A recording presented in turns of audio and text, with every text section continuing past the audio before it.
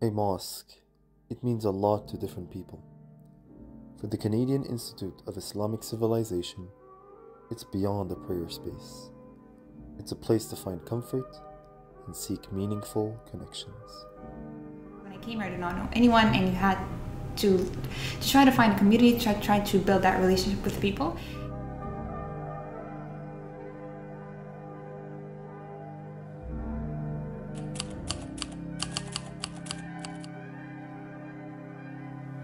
My name is Iyad Abu Hamid. I am the manager of the Mosque ISE Center, the Canadian Institute of Islamic Civilization. It is a community center, it's a mosque, it's a youth center in downtown Montreal. Started in 2014. My name is Ahmed Abdul Wahab. I'm a father, I'm a husband, I'm a cybersecurity professional, an engineer, and what I do here is I try to help with the CIC, Mosque CIC, the Canadian Institute of Islamic Civilization here in Montreal. I try to help with whatever I can, namely the youth work and whatever it takes. So in downtown Montreal, serving hundreds of professionals in downtown area and the business area, is serving hundreds of students and youth. So the initiative for this started like 2010, 2011 maybe, where the Muslim community started searching for a space or a building to have a mosque in downtown. With a great will to serve the community, the CIC has persevered through many challenges, despite all odds. These challenges have been a huge learning experience for both CIC and the community. Our life as Muslim community in West, especially in Montreal, Quebec, is not easy. Okay, everybody is aware about the struggle we have as a Muslim community, especially with the human rights. We notice how some initiatives targeting our rights here and there, and having a community which is like careless about their duties and rights towards their community, towards their religion, towards Allah subhanahu wa ta'ala, will cause a lot of struggles for the coming generation. The same challenges that would face any mosque would be financial, and also finding the community to bring it up. The people, the team who is going to work on it, to serve the Muslim community, organized, to plan and to keep it operational, basically. Managed it like by triggering the campaigns, approaching the business owners, other community centers, other mosques, Canada-wide, okay, where we choose to knock the doors and communicate and try to approach any mosque can host us in order to send a message to their community that we have a mosque in downtown Montreal. Today, the beating heart of CIC are the vibrant youth leading the way and striving to create a resilient community for themselves and others. These passionate and inspiring youth show initiative and leadership across the board, from holding weekly halaqas to organizing fundraisers and teaching the Quran to children in their community.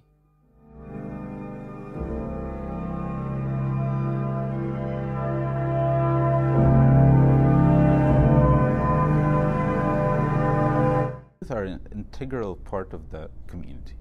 You cannot build a community without having youth at the heart of that community. They are the present, the future, and everything that this community is about, right?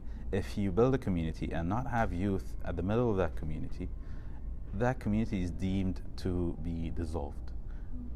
It's not going to live. We learned this from Prophet Muhammad sallallahu alaihi wasallam, from how he dealt with the Sahaba. We know a lot of the Sahaba were youth around the Prophet Muhammad sallallahu alaihi wasallam, and putting youth in places of leadership, assigning tasks to them, and delegating things that are actually very important to them is a testament of the role of youth in a society, in a community.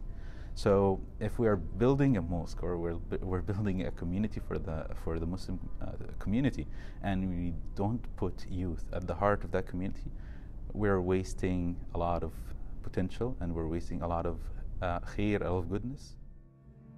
The CIC has had a huge impact on many youths and families in Montreal. We all walk in as strangers, but never leave the same. The bonds of sisterhood and brotherhood formed are ones that last a lifetime. At this point, I'll say it's like a second home.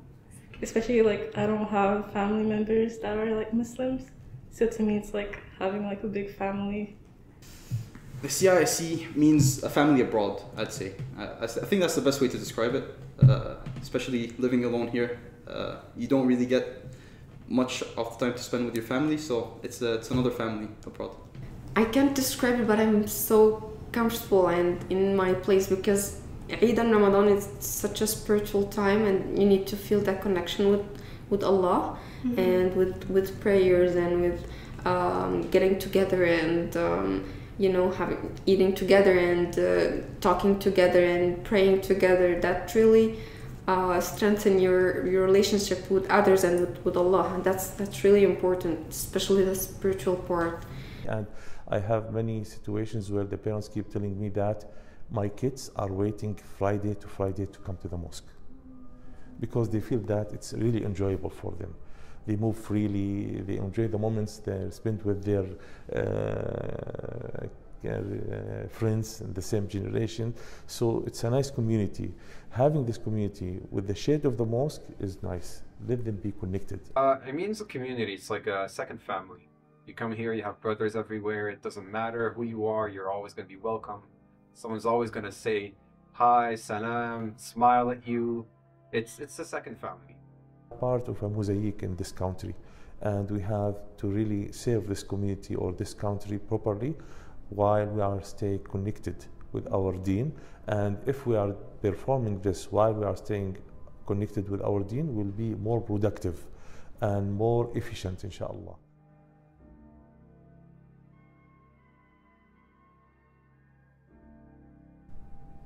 To be honest, in Fridays we have Friday prayer, where it is the main fundraise, okay, in the weekly collections. So in all the competitions we did in the Taraweeh, the sisters and brothers, the collection we have from these students is more than when we used to collect in Friday Brothers in that days. So I was surprised, mashallah. I mean, their budgets are limited, but they were sacrificing and they were giving generously with the best they can. And some of them, they come to, okay, can I promise and I will pay later? No, don't pressure. No, I need to do this. It's speechless. I don't know what to say with this, but mashallah, it's really worth to invest on this generation, mashallah.